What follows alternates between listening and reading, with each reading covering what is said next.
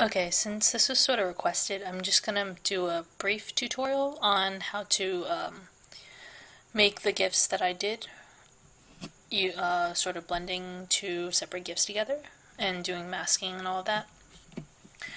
So I'm just gonna assume that you know how to make GIFs just like basically, right, using the timeline. But if you don't, you go to Windows, Timeline, create a frame animation, and then make frames from layers, and then there you have this. Oh crap. This took out my coloring. Erg.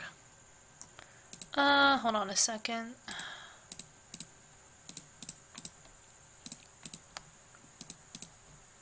Yeah, but I already did the coloring prior to this, so yep. Here's the coloring back again. Yep. Yeah, I'm not gonna explain how to do the coloring because that's a totally separate, different guide, and sharpening and all that. But anyways, so you have your first GIF and your second GIF, and you want to overlay them together, right? So what you do is you select all the frames, and oh my god, why is this not working? Sorry about this. Blank frames. This is stupid. So you select all the frames, right? And then you copy frames, and you paste it onto the second GIF, right? Paste frames.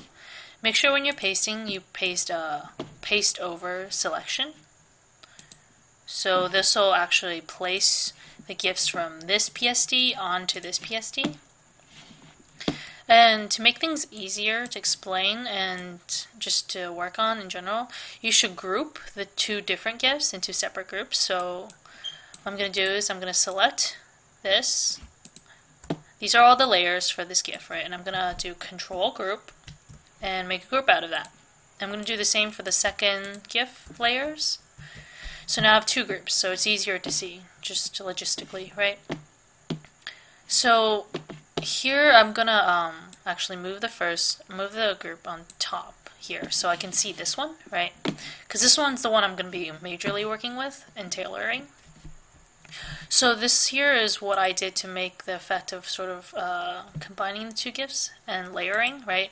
So I changed the layer type to lighten, and you sort of get this effect here, right?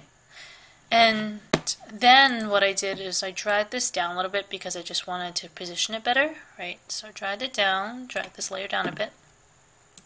And then I made vector masks. So what I did is I selected all the layers of this GIF, right? And I grouped it again. Yeah, grouping is really essential for all this. And then I added a vector mask, which you can do right here, which is this white layer box thing. Right, so then you go to your gradients, and you need to make sure that this color that you select for the gradients is black, or else it won't work. And then you make sure you have this white box selected, and then you just basically drag down like this. And this creates this sort of fade effect, right, where this layer, this GIF is sort of just fading out.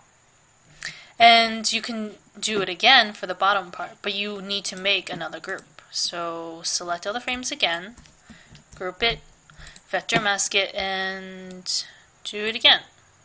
So you have this effect, right? And this is basically what I did to get the two different GIFs to layer together. So yeah, it's pretty simple, and I changed the opacity a little bit. Actually, I remember tweaking the opacity. So what you can do is just select this group, right, and then you change the opacity down, tone it down a little bit to like 90% instead of 100, and it's lighter this way. Oh, and so if you want to learn the fade in, fade out effect I sort of had, it's so simple. So what you do is you just change the opacity on the different frames here, right? So I'm gonna take this out, right? So now these are blank and doesn't have this GIF, right? And now I'm just gonna go to my second frame, right, and make it visible again, and change the opacity to something like 25, right? And change this opacity to something like 50, 75, and keep this 90. So now there's like when you play it, it'll be like a gradual, you know, fade in effect. And for the fade out, you do the same thing basically. You just change the numbers around, right? So this will be 25, this will be 50, and this would be 75. So when you play it, it'll be, yep. So that's basically a very short and brief guide on how to overlay two GIFs very simply. And if I might do a coloring guide sometimes, but that's really complicated and it's really different for each type of show and how they do their base coloring when they're filming. But anyways, yeah, hope this helped. Thanks.